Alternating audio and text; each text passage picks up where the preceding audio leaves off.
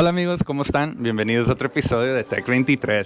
Aquí se habla de tech y cultura. Today we're diving into eDiscovery. That's legal tech if you've ever heard the term. Our guest is Gloria Cabrera. She's working at a billion-dollar company managing huge projects. We're going to take a deep dive into learning what does eDiscovery mean? What does legal tech mean? Pero también vamos a explorar esta banderita que está atrás de mí, la de Guatemala. Como miran, ahí está el quetzal, un pájaro muy bonito. Nos vamos a explicar, Gloria, un poquito más de la cultura, la comida y pues qué es ser un chapín, qué es ser una chapina, como dicen ustedes allá. Vamos a ir a conocerla. Estoy muy emocionada del tema que vamos a hablar y de hablar de mi cultura y bien lista. No, mucho pues gusto. yo más. Gracias por la oportunidad. Sí. Y for me, like, your industry was something like new to me. I think I maybe had heard the term before, pero pues nada que ver, no sabía exactamente de qué se trataba, and even how deep it went, and like the impact that it has on tech.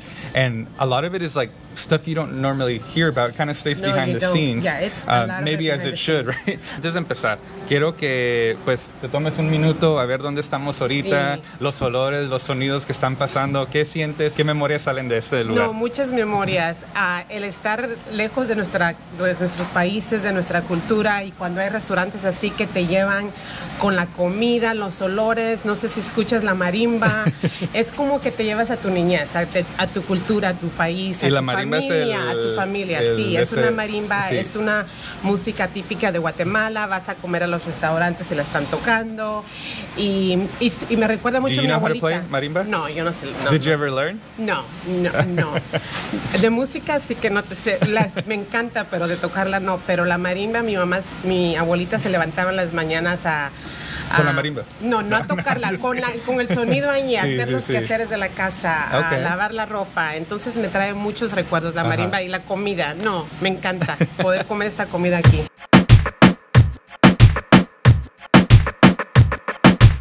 Es un país muy colorido, existe mucho todavía la cultura maya, como el quiché es un lugar, hay diferentes lenguajes, diferentes lenguas indígenas. ¿Qué significa el quiché? I have not been to el quiché, yo soy como más de la capital, pero hay muchas personas del quiché que se vienen a la capital a trabajar y traen sus negocios, traen todas tus artesanías, existe mucho el bordado del huipil. Te voy a enseñar mi huipil, yo traigo un huipil, todo lo que usan es bien colorido. Y si miras, like, everything's embroidered, like, a mano. Yeah. Entonces, that probably took a long time to make, sí, right? Mucho. Es un trabajo a mano. Muchos lo hacen bolsas, hacen blusas, hacen diferentes cosas. Tenemos tanto talento en Latinoamérica, especialmente en nuestras culturas indígenas, y me da gusto que ya finalmente, siempre ha sido fashion, right? Pero ya está entrando como en otros like higher fashion places. Que sé que muchas de estas comunidades, that's like they depend 100%. Even like during COVID, que bajo el turismo, they suffered. So sí, hay que darle luz a todos los textiles, a toda la gente indígena, porque pues son las personas que hacen la cultura más rica, yo creo, como dices. Sí. Yeah.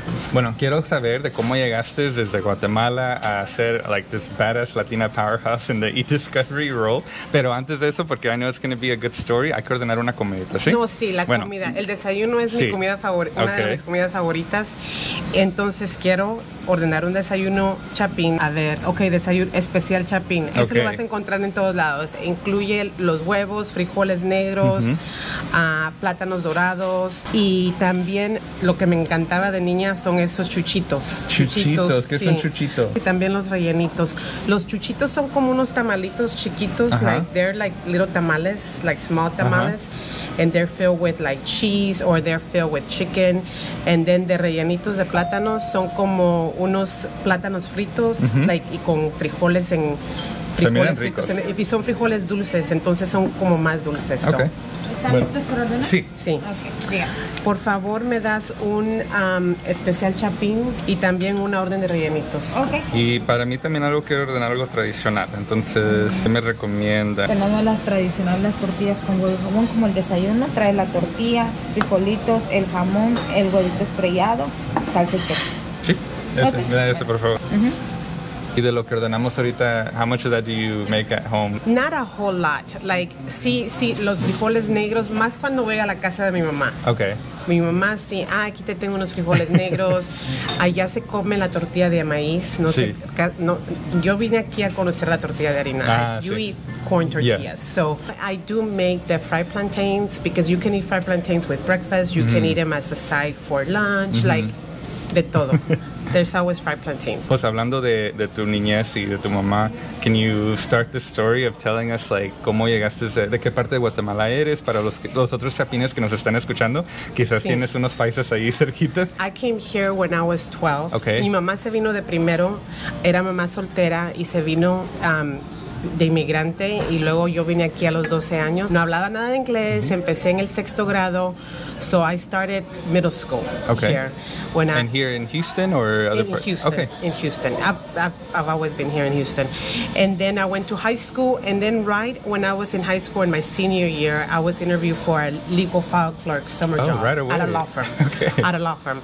So it was downtown, so the law firm gave me the opportunity to go to school part-time and work part-time. So it was great because I was able to like work with all the files. And this was back in the day when everybody would send letters, faxes. So the amount of paper, like most law firms had file rooms, like file rooms for each case, file rooms for each attorney.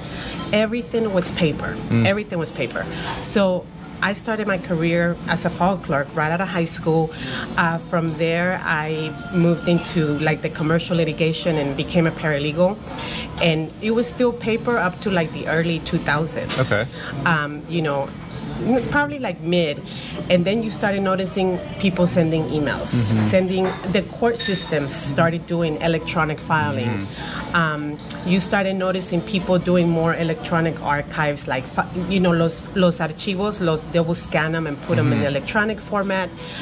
So things change. Like, era como una parte de tu trabajo y estás viendo los cambios. Estás viendo que ya casi nadie usa la fax machine. Existen todavía, ¿verdad? Hoy en día. Existen, pero miraste el cambio y the transition from, you know, you will get all this mail. Yeah. Like, they will have like a mail clerk just opening all the letters and open all the court filings.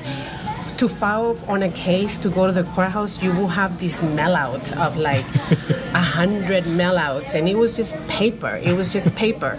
So then. When's the last time you sent a fax? I don't even remember. It's been a long time. But you saw the transition of, okay, there's all this paper, filing, clerical, and then you start seeing the transition into more electronic data. And was that in the industry like an easy transition? Because I know some other industries, the moment things started turning text, some people were very hesitant about the move. It was slow, and I think for me, being in the field that I was with attorneys, and these are old-fashioned attorneys, they fought it for a long time. They did. Nos mandaban un archivo electrónico, lo teníamos que imprimir porque ellos querían ver el papel. You know, ellos querían ver el papel y escribir y hacer notas en el papel.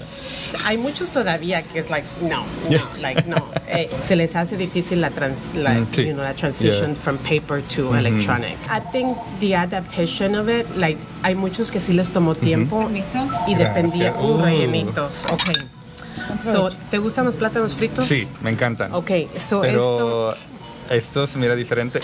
Es muy diferente. Son plátanos fritos, los cocen, luego lo hacen como un huevito o algo así. Aparte hacen los frijoles negros dulces. Es más dulce y luego le ponen azúcar y todo aquí arriba. Entonces, no, esto es una vez, mira. Es el plátano frito. All right, we need to get a camera zoom in for this one. You can just kind of.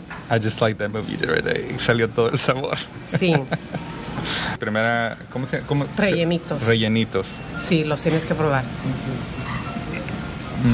It's good, right? Sweet, salty, crunchy, and soft all at the same time. And you guys gotta try this.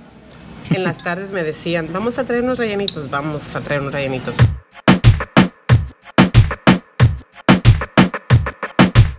Para alguien que no sabe nada de esta industria, ¿cómo le explicas, like, si alguien te dice, okay, Gloria, this sounds awesome, like, what do you do? Can you give us kind of like an easy to understand step-by-step of this is eDiscovery? Okay, so the eDiscovery process, like, in a case, it's exchanging information. Okay. Exchanging information. So you get sued, like tú tienes una compañía, yo tengo una compañía, yo te voy a demandar. We have like a multi-million-dollar contract. Voy a demandar. Okay. Ponte listo. Right? We just met each other. Te demando. Pones la petición en la corte. Ahora necesito tus documentos. You know, I need your documents. You need my documents. And there's the discovery process. But now with so much ESI, electronic store information. Okay. With so much ESI, now it's eDiscovery with the E, right? Electronic discovery. So yo te voy a decir, okay, Jose, para el caso que teníamos, you know, I need your emails for 20 employees. Like, I'm just going to say 20. There's cases that have hundreds. Okay. Y para agregarle sazón al ejemplo, hay que decir que mi compañía hace crema y saqué un nuevo producto, una nueva crema, but it's really crema guatemalteca, but I'm branding it as a New Mexican crema. Sí, y te estás robando mi crema, okay? So, you have like 20 employees, tienes químicos que hacen toda esa información. You're dealing with employees in Latin America, so you have WhatsApp messages, okay? You have WhatsApp messages in your mobile and stuff. So then it's your obligation to defend your case, to be truthful and to be honest. And okay, I'm going to put all my employees in notice. I'm not going to delete any data. Many companies do get in trouble for not following the preservation process. Luego is the collection process. To collect it, you know, to collect all the emails from your employees, PSTs, mobile devices, like toda esa información la tienes que colectar. All of this needs to be done under the guidance of your legal team, because later they're going to have to, you know, you have to make it defensible. To stand in a court of law. You have to make it defensible. So, okay, te pido correos electrónicos de tus empleados mandan montón de correos. You're going to collect, like, let's just say 100 gigabytes of data. 100 gigabytes of data can turn into... Especially emails when hundreds it's text. Of thousands of emails, right? Hundreds of thousands of emails. And then on top of that, you have like a, you know, SharePoint database with everything. Okay, we have to collect the SharePoint database. And then you have some employees that do not just use your company email. Oh, they use Gmail. Okay, now we need to go and collect their Google. Oh, ya llegó la comida. Los huevitos con tortillas. Disculpe. Está bien. No, más plátanos, gracias. Perdón. Muchas gracias. Para servirles. Esto es desayuno y almuerzo.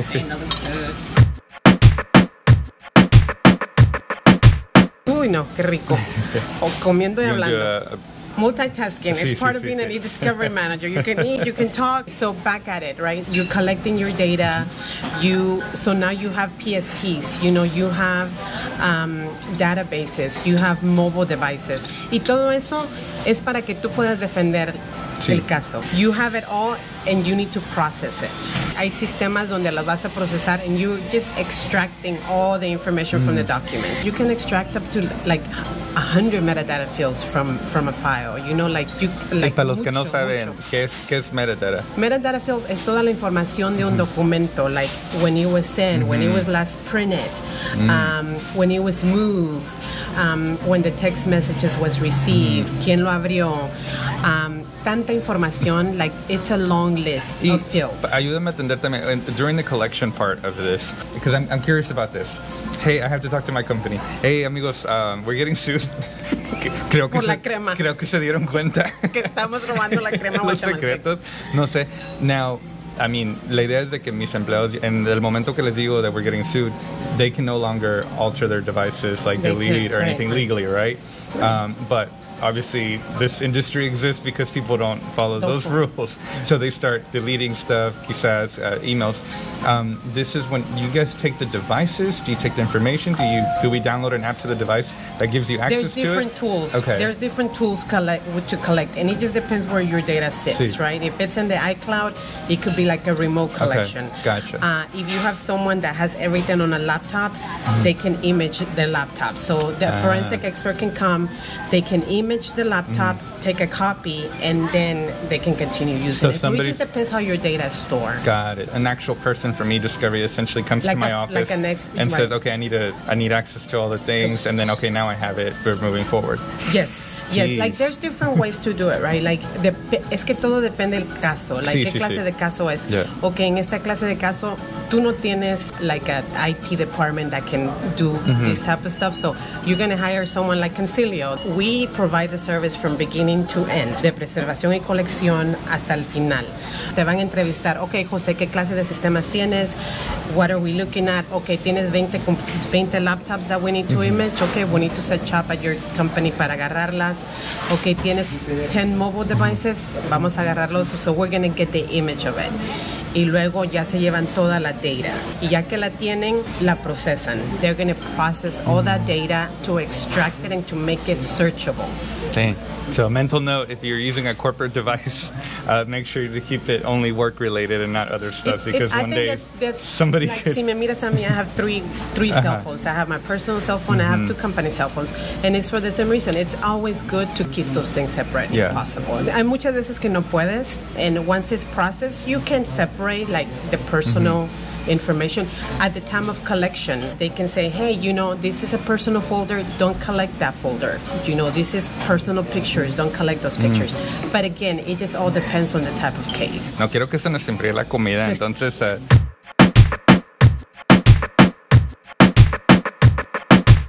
Todo muy rico, buen sazón, buen sabor, y ¿verdad? pues now I really want to go to Guatemala and actually try it like firsthand. Todos tienen que ir a Guatemala. Yeah, me imagino tienen como placitas también, right? And you can like the street food is probably delicious. Oh yes, street what food is is your the favorite best. street food? Rellenitos, tostadas, okay. chuchitos, tamales, choco bananos. Okay. That's another of my great snacks, los choco bananos,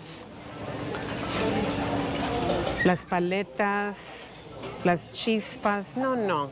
Todos estos son los, like, the chips de allá. Las tortillas, los tortrix. Does Guatemala have some like interesting foods that other people are probably like, oh, I can't believe y'all eat that? Ay, como que ustedes se comen los crickets. Yeah. Los sazonan como con chile y así, con todo. ¿sabes que en Guatemala sí hay una season que se llaman sonpopos? Sonpopos. Y son como unas hormigas así grandes. Y les arrancan the little butt and they fry it. Okay. Y es como una like un treat, like comerte los sonpopos. Sonpopos. Google it, please. Okay, I'll have to review some popos. Okay, bueno, atrás entonces a tu career. So you explained to us like the importance of, for some of these companies, si nos estamos demandando, or tú me estás demandando que te robé la receta de la crema, and all the data that has to be collected, how it's collected, all the different people involved in collecting that data. Y después, ¿qué es lo que sigue? Okay, so then you extract information from the documents to make it searchable, to analyze it. Entonces, once the data is processed, you're able to apply search terms. You're able to call it down, because si tienes like data de 20 empleados, you may have millions of documents, hundreds of thousands of documents, but many of them, the majority of them are not going to be relevant. So en el proceso de processing, you're extracting a lot of metadata information in order for you to analyze it. I only need information for this period of time, de este mes a este mes. You can apply key terms, like search terms. You can apply names. So you're culling it down. La estás tratando de hacer 100,000 documentos and try something more manageable, more relevant. En mi caso, like a key term would be kind of maybe Guatemala or Chapine. Crema, Guatemala, crema, receta guatemalteca. Keywords, okay? You wanted to make it manageable, because you don't want to waste resources, you don't want to waste money to have like all this data. Okay, so now you have 100,000 documents, and I'm going to apply key terms, I'm going to apply a date filter, you know, I'm going to do like a communication analysis to identify the key documents, and then you get down to like 20,000 documents that appear to be relevant to my lawsuit, to my case, to any investigation. Entonces, de esa información gets loaded into a review platform.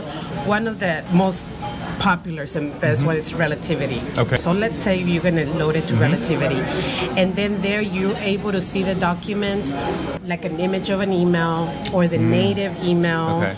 And the text associated with that email. You have various views, but then on top of that, you're able to see all the metadata fields. So you can build searches, you can build like queries just to get information.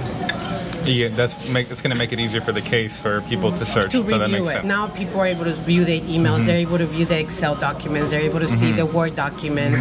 In some cases you want to put eyes on it, or in other cases you want to use technology to complete that review. Yeah, because if it's like hundreds of documents, like, that makes sense. So, tal vez tienes información confidencial que es referente a tu queso mexicano, que no quieres pasarle a una compañía guatemalteca información y recetas de tu queso.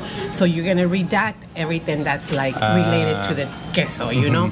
So you have to go through the documents like, okay, les voy a dar la información de la crema, pero no les voy a dar la información del queso. So you have to like put eyes on it to review it and to like make sure that it's relevant.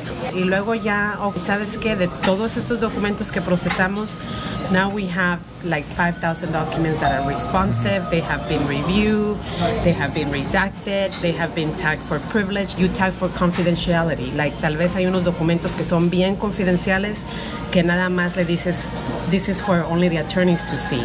So, todas esas tags y todo ese coding que le haces a los documentos, luego ya lo pueden analizar y there's the documents you're going to produce to me. So you've gone through the collection process, you've gone through the processing to the review, and now you're like, okay, Gloria, aquí están todos tus documentos de la crema, you know? So bajamos de 100,000 a 20,000 y luego revisamos y los 5,000.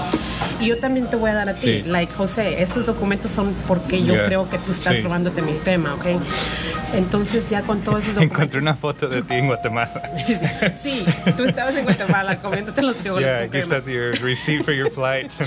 Entonces, los documentos que yo te doy, los documentos que nosotros, that we exchange, those are the documents that are used during the lawsuit. Ese es el proceso de eDiscovery. And at that point, it just turned into like your traditional law. Well, thank you for explaining like the tech side to this. There's so many opportunities in the tech side because there's so many things that go in the background. Consilio, like mi compañía, hace todos los procesos. We have teams that do like the collection, the processing, and then we have a team that does like the hosting, like loading it to the database.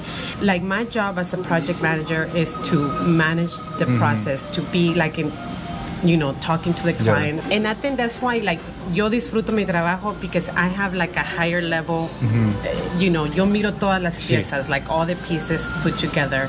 But there's so many great teams behind me that they're the ones that are like collecting the data, processing the data. We have a great like data analytics team, like they're like, oh Gloria, you know, Juan estaba hablando con José en esta fecha, estaban intercambiando, they were exchanging recipes, and you know, you need to really talk, like you really need to pay attention to José's and Juan's documents because they're really the ones.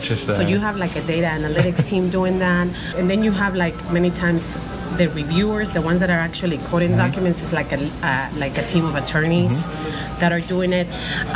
You also have TAR, which is like a technology assisted review.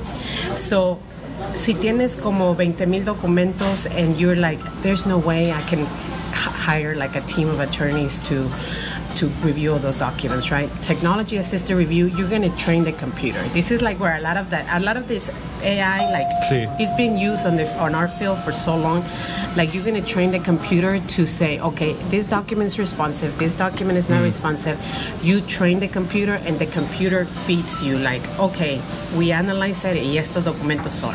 Ahorita que estás hablando, dice, mira, tienes que poner atención a la conversación entre José y esta otra persona. Los que son como, I don't know the right term, maybe a tech-savvy chismoso o algo así. Les encanta el chisme. Sí, and they're like, no, mira, es que yo me fui al profile de aquí, and on this day I saw this picture on this, and they're actually really good. They're putting a puzzle together. And then they're like analyzing it and putting it like, mira, Maria, por esta razón creo que your boyfriend's cheating on you because of like this, and this.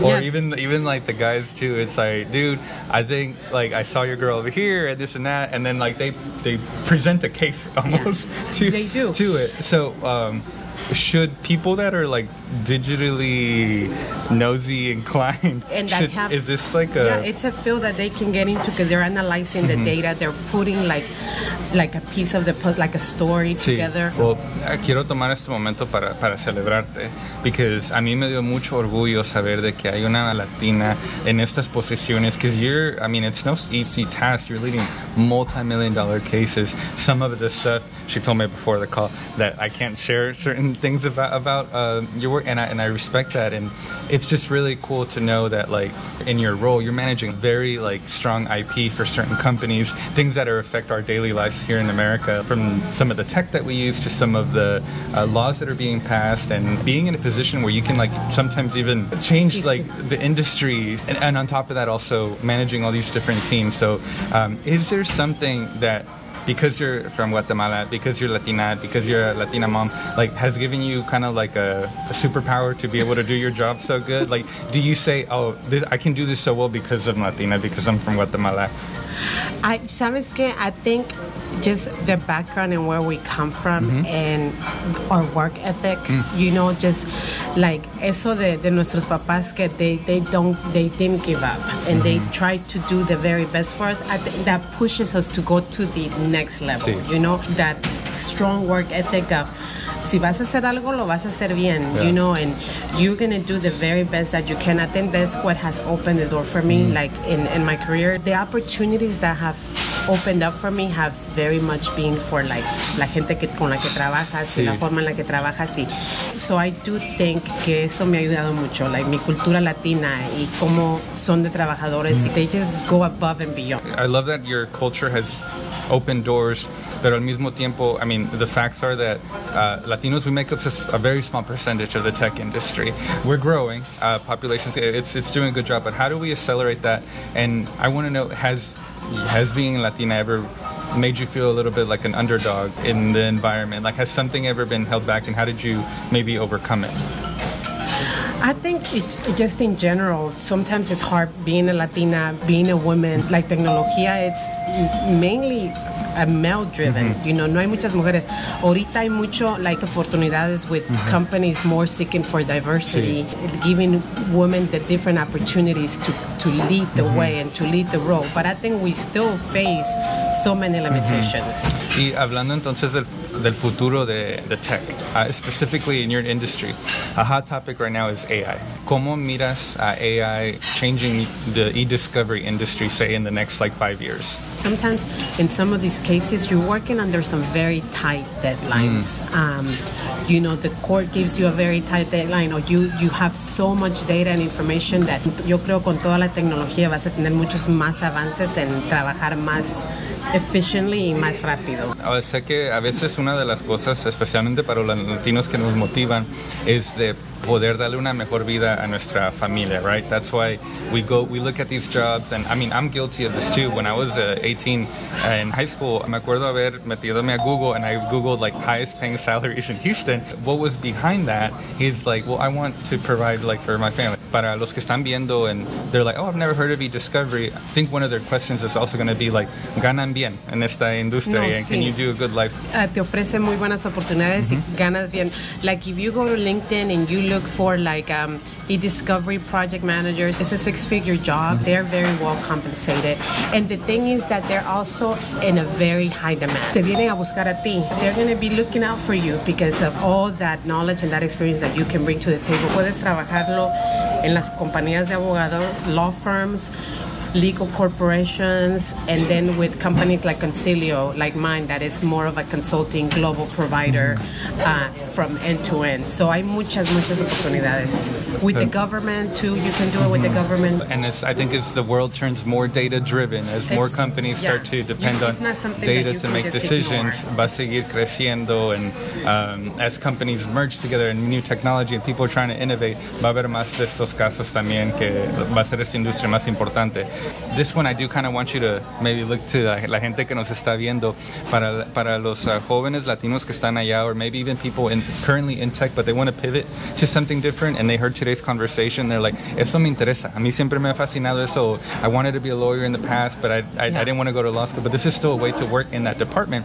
¿Qué consejo tienes para la gente que se quieren meter pues a tu industria, o quizás trabajar con una compañía como la que trabajas? Que se informen del proceso, que miren qué les llama la atención, que aprendan de los sistemas, que like the processing system, like que de las databases, que Relativity tienen montón de training online y sus certificaciones no son muy caras. There's a lot of great eDiscovery podcasts and different information on LinkedIn, like people they can follow. Including this episode. Yeah, including this episode. Más que nada que se llenen de información, que hagan contactos. There's like legal organizations locally that they can join. There's like Women's in eDiscovery that they have different chapters, and there's different legal chapters that they can connect with people, you know, just so they can like make those interactions and just kind of see what part of the process they're interested in. Are they interested in doing something like me, like to where they're more managing it? Are they interested in doing more like data analytics or like the processing in the background? Pues muchísimas gracias por estar aquí con nosotros hoy. Me falta ir a Guatemala. No, tienes que ir a mira, Guatemala está, it's a 2.5-hour flight from Houston. Llegas y le dicen el país de la eterna primavera porque el clima siempre está bien bonito, los volcanes, las montañas, y más que nada la gente y la comida. So. Perfecto, y luego creo que traías una bandera también de Guatemala. Mira, mi niña se acaba de graduar de high school. Okay. And esta es mi chapina, nació aquí, pero llegó a Guatemala y le encanta, le encanta. Entonces para su graduación usó esto, like a stole for half, because she's like, yo soy de, y su papá es mexicano, le digo, pues no te tienes uno de tres. So she's like, you know, so esta es la bandera de Guatemala, y este es el quetzal. Tienen el pájaro nacional de Guatemala, es el quetzal. Es muy bonito. Es muy bonito, y esta es la libertad el 15 de septiembre, el día de la independencia. Y muchos bordados, como te digo, en Guatemala, like la gente, like they take pride in their work, and they really do, like hacen bordados a mano, y no, es un país lleno de colores, muy lindo. Like, tienen que ir a visitarlo. Definitely add it to your bucket list. If you are in this field, in the eDiscovery field, you want to learn more, she is an open book. She's full of resources. Quiere ayudar, por eso nos habló que quería estar con nosotros para hablar de su industria, para hablar de Guatemala, para celebrar los chapines que están allí. So, arriba los chapines that are in tech. Gloria, muchísimas gracias por haber estado con nosotros, que nos enseñaste de Guatemala y de eDiscovery, because again, you guys came to learn with me, as I told you at the beginning of the episode. Y unas palabras finales para la gente que nos está viendo. Gracias, José, me dio un gusto realmente platicar contigo, introducirte a este eDiscovery field que es tan grande y está tan lleno de oportunidades, y para darle a nuestros latinos la oportunidad de que aprendan, y también a la misma vez para saborear un poquito del sabor guatemalteco y mi cultura y de todo lo que hicimos. Muchas gracias. And I have to call out, you had an outfit change. I did. Este es mi huipil, de Guatemala, es bordado a mano, y siempre que lo uso es un orgullo, y pensar tantas las manos que trabajaron en eso, así que lo tenía, I had to show it off. So. Amigos, thank you so much. Hit the subscribe button so you can keep seeing TECH23 content. Nos vemos en la próxima bandera. Adiós. Muchas gracias.